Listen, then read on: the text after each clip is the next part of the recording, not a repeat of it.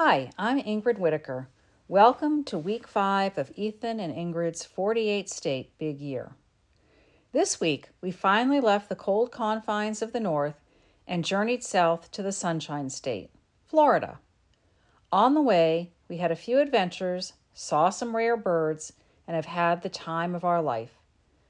On Sunday morning, we loaded up our Subaru Outback, left our Maine Coon cats and our home in the hands of our trusted house sitter, Amy, and headed to Newton, Massachusetts for a birthday party for my dad. At 4:30, we made our apologies to the family and jumped on the Mass Turnpike with the intention of reaching New York State before bed. Unfortunately, the weather forgot to check with the weather report, and we watched the dashboard thermometer drop below 32 degrees. As it did, the expected rain turned into unexpected snow and rapid accumulation. Within 20 minutes, we realized we would be in trouble if we kept driving, so we found a hotel in Sturbridge, 2 hours short of our planned first night destination. Good start.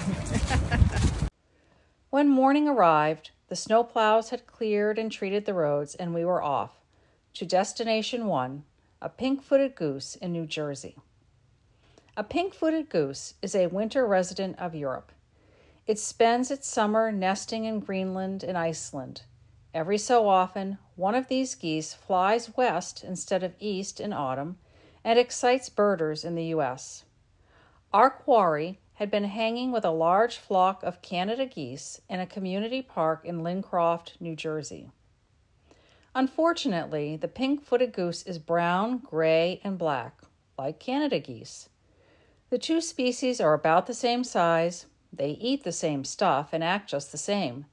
So to find a single bird in a flock of 300 birds is a little bit like playing Where's Waldo? It didn't help that another birder scanning the birds kept saying, "I was here 20 minutes ago, and it's not here." But it was, and after about 5 minutes of scoping, Ethan found it and got me and Doubting Thomas on it. Then we were back in the car, hoping to get another rarity for the day, a barnacle goose in Smyrna, Delaware, another 2 hours away. This wayward bird from Greenland and Iceland, the barnacle goose, is white and black and easy to separate from the Canada geese, except it took us quite a while to find the flock. Our big year endeavor would be so much easier if birds would just stay in one place. Birds are coded by scarcity, with very common birds being code 1 and extinct birds designated code 6. The pink-footed and barnacle geese are both designated code 4. Thus, we were delighted to get 2 rare birds on day 1 of our road trip. We spent the night in Ocean City, Maryland, and picked up another 5 birds for the year before dark. Tuesday was a long-haul drive to the town of Kill Devil Hills, North Carolina, near Kitty Hawk, where the Wright brothers made their first flights. There we spent 2 nights, spending the day seeing the birds that make the mid-Atlantic home each winter. We saw hundreds of enormous tundra swans, thousands of beautiful redhead ducks, and lots of first-of-the-year wading birds. These barrier islands made a productive stop for us, 25 new birds for the year. Next, we went to Georgetown, South Carolina, where it took us 2 days to find the rare red-cockaded woodpecker. After this triumph of historic proportions, we pointed our once shiny black car, made brownish gray by South Carolina clay, toward Florida and Flamingos.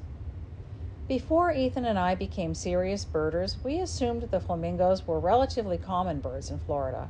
On the contrary, they are quite rare in Florida and the rest of the country.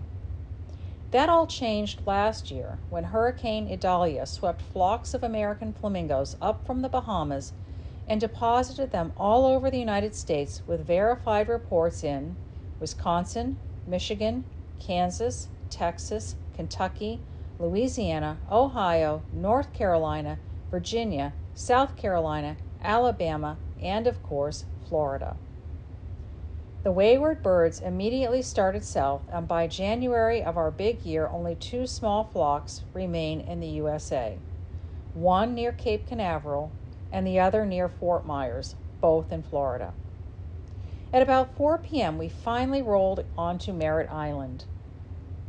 We stood right where dozens of other birders had seen the birds over the last week, staring at the same nearby island where dozens of other birders had seen the birds and saw nothing.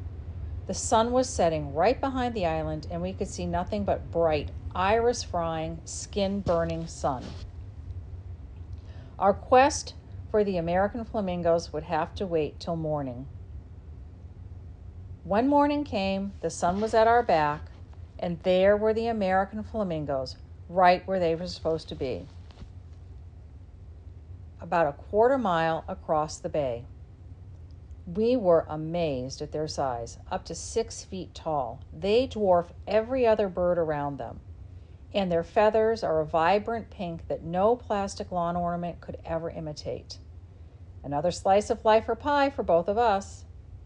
Thus began one of the more wonderful days of birding Ethan and I have ever experienced, starting with a painted bunting at the Merritt Island Visitors Center, followed by 6 miles of incredible Florida birds, right where they were supposed to be when we planned this trip out over the last few years. Simply exhilarating.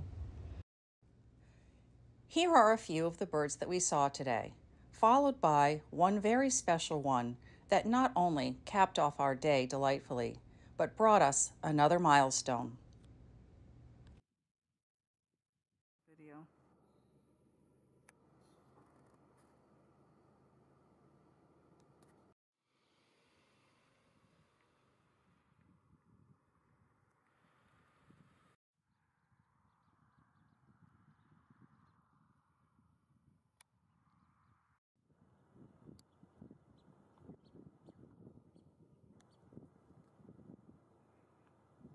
Our final bird of the day was the Florida scrub jay, completing our grand slam of scrub jays. California, Woodhouse, Island, and now Florida, which began over 7 years ago. Now, of course, we are trying to see them all again in 2024. We have another 10 days in Florida, and we know that every day won't be as great as today, but today was a nice counterbalance to the challenges of this week. You can follow our 2024 Big Year at bigyearbirding.com. Happy birding, and may there be some life or pie in your future.